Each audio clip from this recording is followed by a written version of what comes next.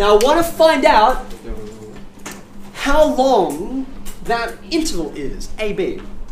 How are we going to do it? When someone has to give me a suggestion for something maybe I can add on to here that'll help me. Nathan, you're your hand up. Okay, great. I can use Pythagoras here. That's true. However, I'm a little mystified as to how, because Pythagoras' theorem requires a, not just any triangle, a right angle triangle. I don't see any triangles on there, so where are you going to put one? Okay, where am I going to draw it? I can draw lots of triangles on here. Would someone like to give me a suggestion as to where? Oh, down from here. Okay, I'm going to take Jake's suggestion. Jake's suggestion is I'm going to go down from B like this. And I need something else. And then across. Yeah, I'm going to start from A and I'm going to go to the left. Okay. Now, with dotted lines, you can see I've gone all the way.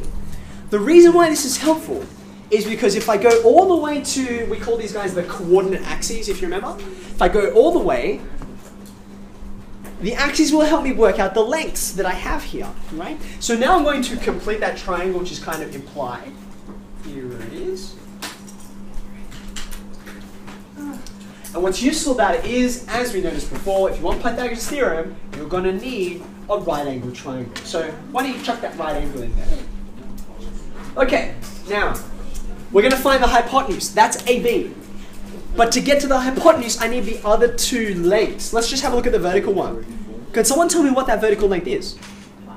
3, 4, 3, 4, 3. How do I work it out? Now, I love this. All I have to do is pause and suddenly you're confused. It looks to me like 4, right? You've constructed it. I asked you to construct a decent diagram on this one. You 10. Now have a look. Stay with me. The question then becomes which length we're actually working out. On the triangle, I don't have this 1 unit down the bottom, right?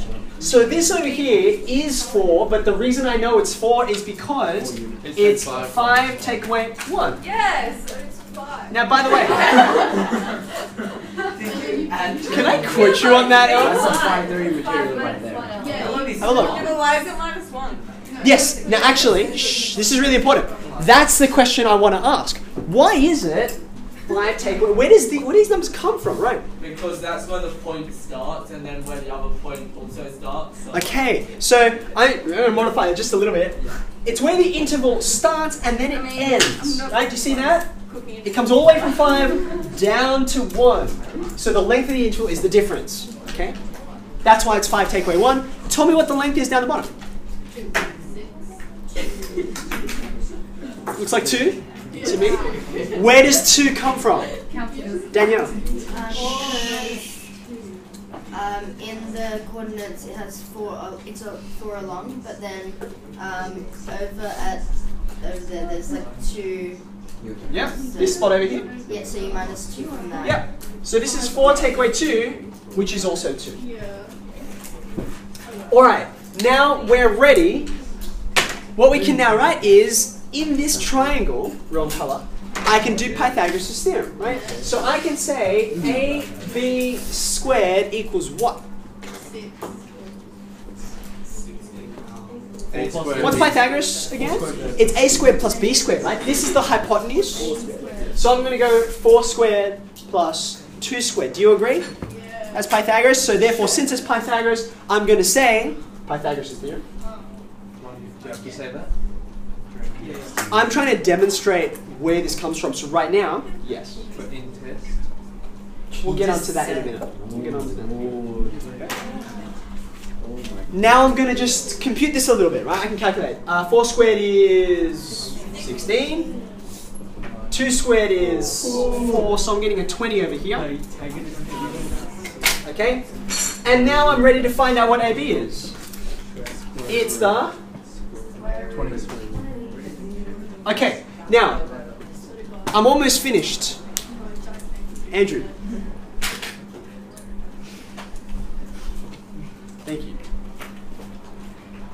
I'm almost finished.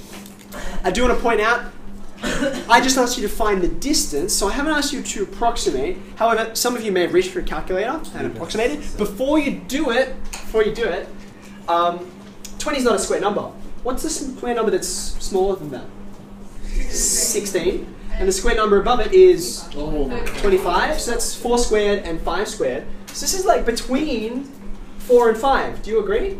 Thinking 4 and maybe 4.4 or something like that. Is someone with a calculator? 4.472. Not bad. Okay. Now, this is a length, so I need to supply some units with it. Now, there's no centimeters, meters, millimeters, or anything. So all you have to say is units. Now, the reason why I checked and asked 4.7-ish, 4.47, wasn't it? Okay. It's just so I can see, is that a reasonable number? Which it surely is. If that's 4 and that's 2, this should be a little bit longer than both of those. Right? Okay, now, here's what I want you to do. Remember when we did this question to start with, right? This is a bit sneakier because you've got points and they cross different quadrants. You've got negative numbers in there. Okay? I'm going to give you a minute to try and work out, for the first question we did today, can you work out the distance PQ? Now, you've got the same idea here. Construct the triangle, work out the lengths carefully, and then go for it. Have a shot. Okay. Hey, you got an answer? Does it agree with mine? Yes. All right. Put your pens down for a minute. Even if you're not finished, it's okay. I won't rub any of this off, so if you want to catch up, you can. Okay, pens down, pens down. Full attention, because I'm almost ready to get you going. There's our solution, and you can see all my working there. I have forgotten to say the reason for the first line, so I'm just going to add that now. Now, I just want to draw your attention to my diagram, and if you drew the diagram like I asked you before, I know it's a bit rough, but it's still good enough to be able to demonstrate this. I want you to look at the similarities and differences between this diagram and this one over here that we started, which was nice and it lived inside one quadrant. There were no negatives. Okay. For starters, can someone shout out to me? What's some similar things you see between diagram 1 and diagram 2? Any takers? Say that again louder. Okay, for starters, right angle triangle, right? So you know it's like, oh, Pythagoras. Why are we making such a big deal about this? The reason why is even when there are no right angle triangles to begin with, you can make right angle triangles almost anywhere. Okay, so you see that. What else do you see that's in common?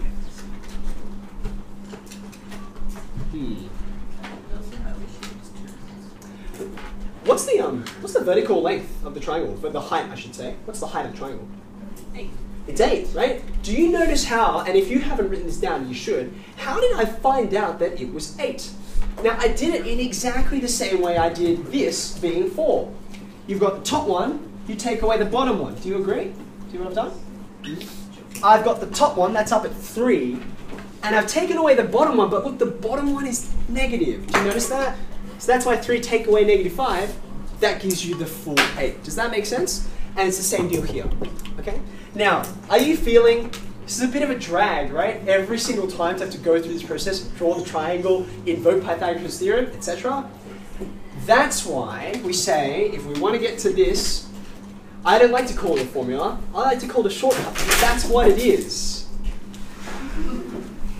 You deserve that, leave it there. It's fine, Mr. Leave it. As an arrow out of here, I'd like you to write down distance equals. Okay, for starters, there's a big square root sign over the top. Where does the square root come from? Why does the distance formula have a square root in it? Because Pythagoras has squares in it, and you want to undo part of it. Now, you don't want c squared, you just want c. Does that make sense?